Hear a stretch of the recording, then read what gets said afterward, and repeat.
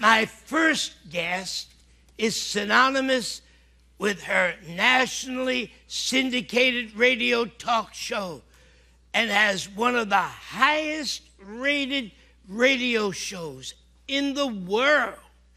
She's received many awards, many honors for her outstanding contributions. Dr. Laura, as she's affectionately called, is a licensed marriage and family therapist, a woman who stands for family values. I want you to take a look at this. She's one of the nation's most popular radio talk show hosts. Dr. Laura Schlessinger has been giving advice for the past 30 years, but her signature has been the honest and frank manner in which she gives her callers a healthy dose of morals, values, and faith in her answers. All I'm doing is giving my perspective on how people ought to lead a good life. If you don't want it, that's okay. Do something else. The Dr. Laura Show is tied for fourth highest rated radio talk show in the United States. In September 2002, the industry magazine Talkers named Laura Schlessinger as the 7th greatest radio talk show host of all time. In April 2005, Schlessinger was nominated for induction into the Radio Hall of Fame. She has written 8 New York Times bestsellers, such as 10 Stupid Things Women and Men Do to Mess Up Their Lives, The 10 Commandments, The Significance of God's Laws in Everyday Life, The Proper Care and Feeding of Husbands, and her most recent book, The Proper Care and Feeding of Marriage. She's been featured on a variety of shows, including Larry King Live, The Oprah Winfrey Show, 2020, Hannity and Combs, and others. She's become an icon in a culture yearning for a moral compass, but perhaps what she is best known for is being her kids' mom.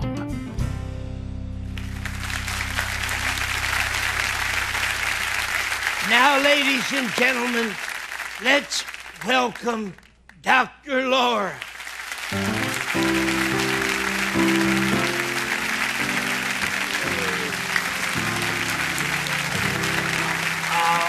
So delighted to have you.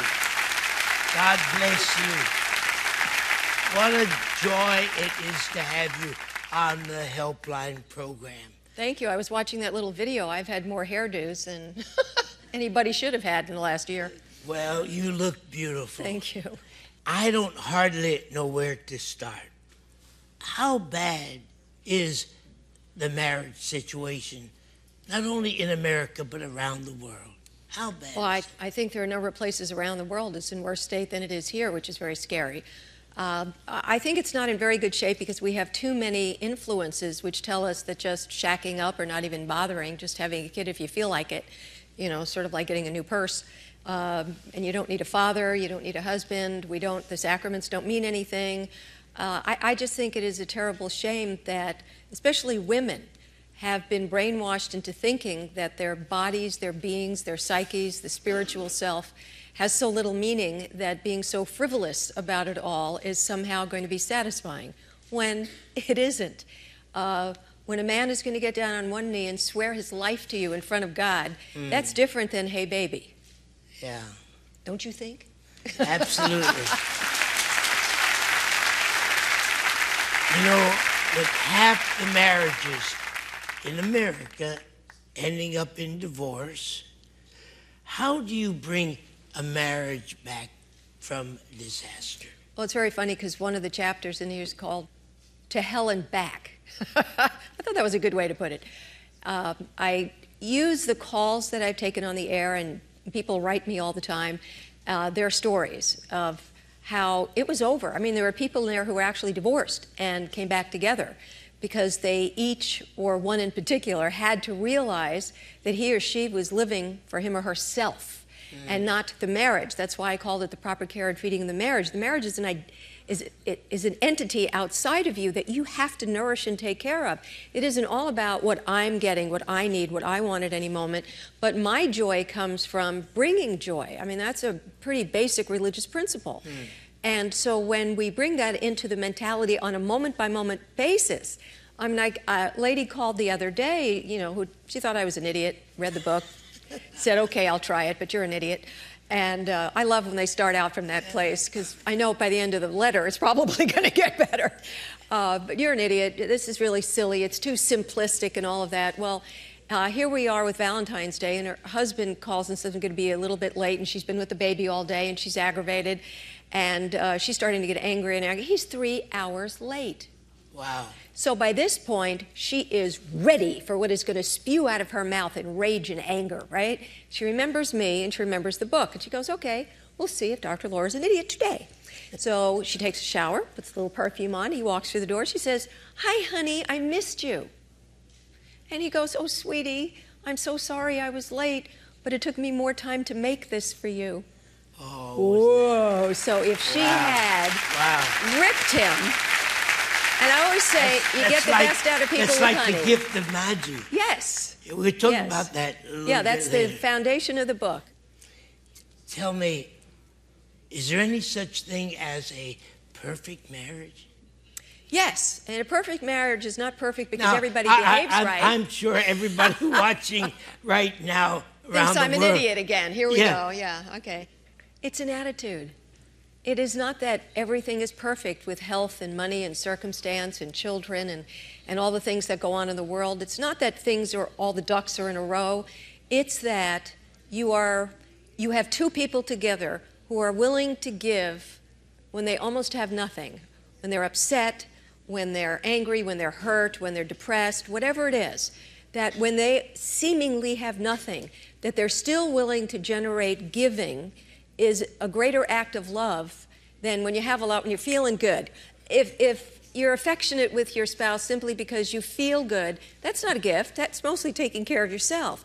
But if you're affectionate with your spouse because you want to convey love and you know they need that at the moment and you don't feel like it, that's the greatest gift. Can you take a few moments? You can give her a real good applause, because I tell you, I don't think there's anything that's more serious, more needed than what you're doing on your radio talk show.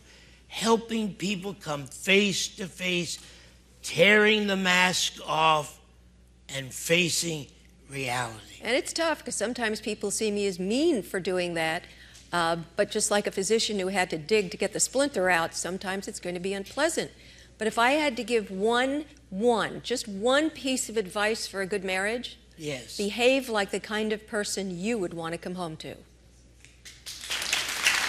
Think about that. You know, I think our viewers are going to want to run out and get your latest book. This is your newest book now. The Proper Care and Feeding of Marriage. You really have to feed your marriage to make it work. That's why I have that title. And you can get it helplinetv.com or any bookstore. Any bookstore. I'm sure all the bookstores carry your books. Please take advantage of this opportunity and go out and get the book. Dr. Laura, you know, I want you to talk to me in our last few moments about the gift of Maggie. I was so impressed with that story. Would you tell it to us? Oh, I would love to. Would you like me to direct it to the Please. audience? O. Henry wrote a short story, and in this story, there's a young couple married, very much in love, very sweet, very kind to each other, but they're very, very, very, very extremely, did you get very poor, okay? They have no money for Christmas presents, and it's Christmas. And the only thing he owns is a gold watch which has been handed down for generations in his family. That's it. Otherwise, they have enough to eat and to keep warm. And she is just a lovely young lady who has this long, beautiful hair that she's been growing her whole life. That's her prized possession. And so they knew they couldn't get each other Christmas presents. A lot of people grouse about that, hurt each other in families about that. Well, Christmas came. She handed him a box. He was perplexed. He opened it up, and there was a 14-karat gold chain. You know how the men used to wear those gold watches inside a little pocket in the vest, and then the chain would hang? Well, she bought him the gold chain, and he is stunned, and he hands her a box. And in the box for her is this bejeweled comb that women used to wear around the turn of that century. They took their hair, piled it up, and stuck the comb in it. So he gave her a bejeweled comb for hair that she had cut and sold to buy him the gold chain for the watch he had sold to buy her the hair comb. And it was the most lovely Christmas they ever had because they each gave everything they had to the other. Is there a greater gift? He has a chain with no watch. And who cares? But that's a perfect marriage when you're spending your time thinking about the other instead of, oh, I really don't want to give up my watch. Or, gee, I'm not going to cut my hair. I mean, the hair means nothing because I love you. The watch means nothing because I love you and I want to please you. And so if you behave like the person you'd want to come home to, if you think every moment about what you could do to make the other person's life worth living, if you can behave as though you love the other person with your last breath, even if you don't feel like it right now, Right. Those are the 3 points, if you could make a heart out of 3 points, that make love. And the rest of it that goes on, the little mistakes we make, the little rude moments, the little idiocies, the little throwing your clothes on the floor, trust me, that doesn't matter when you feel like your heart is being protected by the other person. Amen. Amen. Let me tell you something. This program is all about prayer. Prayer works, and prayer changes things. And that's why we encourage people to use that telephone as a little point of contact. It's a toll-free call.